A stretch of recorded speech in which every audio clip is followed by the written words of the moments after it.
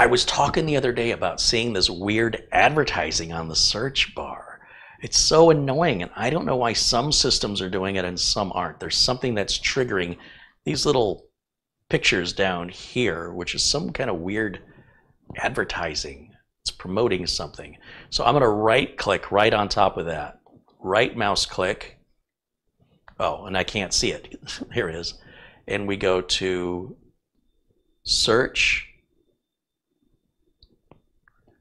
It's called search highlights. One left click on that, and those little pictures are gone. There's a little tip from your Uncle Carey.